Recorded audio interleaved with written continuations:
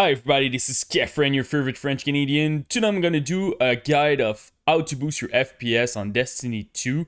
A lot changed since my last guide, I think 5 years ago. I never update the guide, so I'm gonna show you guys how to optimize Destiny 2. So we're gonna start with Windows parameter because a lot of stuff changed, and after that we will go inside of the game. So now the best setting for Windows for gaming. So first of all, we're gonna search for game mode in the search bar.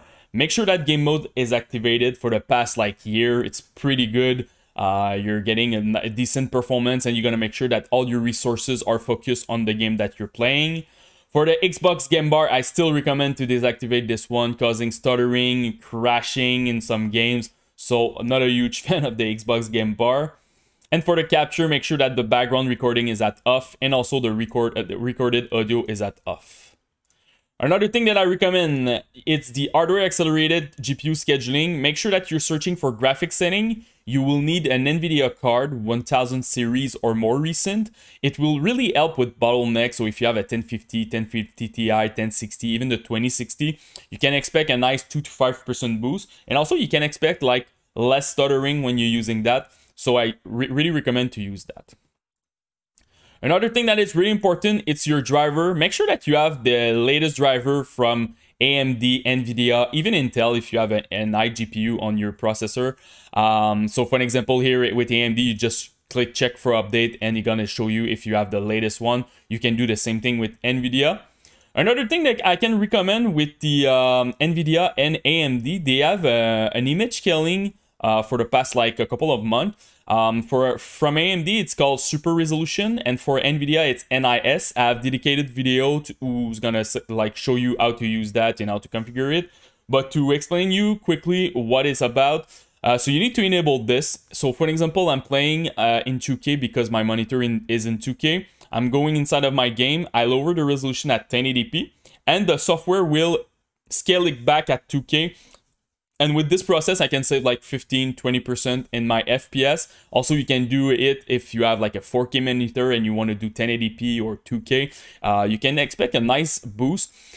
The image quality will not be the same if you compare with native, but in some game it's working very well, and it's very tough to see the difference. So I recommend to use it if you're struggling with your FPS. Another thing that I recommend, it's your energy profile. So write energy in your search bar, go to power option. Make sure that you're running something like balance or high performance. On a desktop computer, it should not be an issue, but if you're playing on a laptop, really make sure that you're using that or a special profile for performance from your brand like Asus, Dell, or whatever. The thing is, sometimes when you plug your PC in the wall, unplug, using it with the battery, sometimes it stays at power saver and you don't want to use that when you're playing a game. So super important to be plugged in, and also to use a proper performance profile. Another thing that I can recommend, it's the Intelligent Standby List Cleaner. This is a software made by the guy from DDU. It's pretty amazing, honestly. It will help if you don't have a lot of RAM in your PC. So if you have 4 gig of RAM, 8 gig, 12 gig, after that, you should be fine. Windows is doing the job properly. So it will free memory, and it's gonna make sure that it optimizes your standby list. So what I recommend normally, it's look at your total memory. Here in my case, it's 32. Just divide it by 2. So for me, it's 16. Just press start and it will run automatically, and you just lower the software like that, and you're gonna make sure it's optimized. So it's a really good software, and also it helps a little bit with stuttering. So I really recommend to use that. One last thing is I have dedicated video on my channel about overclocking CPU, overclocking GPU, depending on your brand and stuff. And it's pretty good because there are basic overclocking guide. I don't touch voltage, so it's pretty safe. You can expect sometimes 2% to 10% boost in your FPS depending on your thermal, depending on your component. But it's something that you need to look at too if you want to optimize your PC for the best performance. So now let's go inside of the game. So now inside of the game, we're gonna start with video in the window mode. Super important to use full screen in this game. I was getting some random stuttering when I was playing window full screen, so don't necessarily use the other mode. Just make sure that you're playing full screen, and honestly, in any game, full screen is always better. For resolution, I recommend to go with native resolution of your monitor. So if you have a 2K monitor, go with 2K. If you have a 1080p, go 1080p. Don't lower your resolution. Your image will become blurry. You should definitely use some image scaler technology or the render resolution that we will talk later. After that, for the VSync, my VSync is at off. I'm using the FreeSync technology. My monitor is 170 Hz, so I'm locking my FPS and I'm blocking it at 168 because I want to make sure that I'm staying in my FreeSync range. So if you have a FreeSync monitor or G-Sync monitor, use that. If you don't have that, if you activate your VSync, you will add input lag. If you're just doing single player or PvE stuff, you don't really care. But if you're doing PvP, you're adding input lag, so you have to choose. Do you prefer input lag or you don't really care about image tearing when you're playing? So really depend on yourself. For the field of view, I'm playing at 100. Super important to know that if you more your field of view is higher, less you will have FPS. So if you're playing on a very old computer with an integrated GPU, I really recommend to lower your field of view. It will help with your FPS. After that, anti-aliasing, you have 3 different options here. Me, honestly, I play at off. I don't like anti-aliasing in any game. My image is more clear when I don't use that. But if you want to use an anti-aliasing, I recommend the FX AA in this one. It's a mid-ground between off and SMAA. SMAA, for me, it's too blurry and you will lose too much FPS. So FX AA can be a good spot.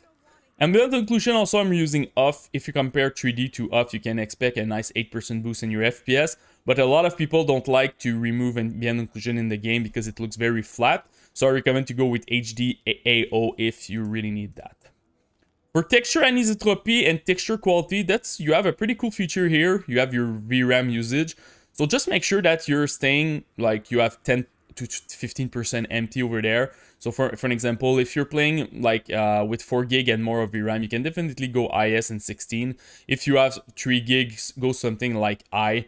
And depending again, if you're playing with that 1 gig of VRAM, just go with off and very low OS and lower other stuff, because as you can see here, you will have some issue. So it really depends on the type of VRAM, how many VRAM that you have on your video card.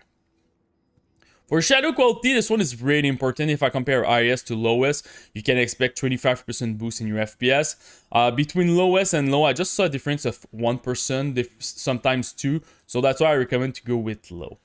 Depth of field, remove that. Your image will be a lot more clearer, and you will gain like 2 to 3% FPS when you remove it. Environment detail distance, I recommend to go with low. High versus low, I compare it, and it's almost like 8% boost in your FPS. So really nice chunk over there. For the character, I recommend medium. I didn't see a big difference between low and medium in my FPS, but medium and high, you can expect 3%. So go with medium for this one. Foliage, I recommend low. High to low, it's 8% boost in your FPS. So super important, the foliage. And the foliage shadow also, go with medium. This is the lowest that you can get. Light shaft, I recommend to go with medium. Here, a 4% boost in your FPS. So pretty cool. Motion blur, I don't recommend to using it. You don't want to use those kind of effect when you're playing an FPS shooter. So you will not gain FPS with that, but your image will be a lot more clearer when you're moving and aiming and stuff. And when impulse, go with off. The last one, the additional video option over there, you have the render resolution. If you don't have technology like the NIS from NVIDIA or the Radeon image scaling, definitely you can go at 90. It will help you a lot with your FPS. Under 90, honestly, you will see that your image quality decrease a lot. Stuff will become blurry, you will see pixels and stuff like that. So I don't recommend to go too low with this one. HDR, really depends. Do you want to use HDR? Do you have a real HDR monitor? Me, I have a HDR monitor, but I don't have a proper local dimming, so I'm not using it. But when I play on my LG C1, I activate it, and I want to mention you will lose FPS when you're using HDR. It's like 2%, so really depend on do you need those 2% or not. And the chromatic aberration and the film grain, I just put those one at off. So this is pretty much it for my Destiny 2 guide. If you have any questions, guys, just come in the YouTube section, post me your rig, CPU, GPU, and RAM. I will try to help you the best that I can, and don't forget to subscribe to the channel. Peace.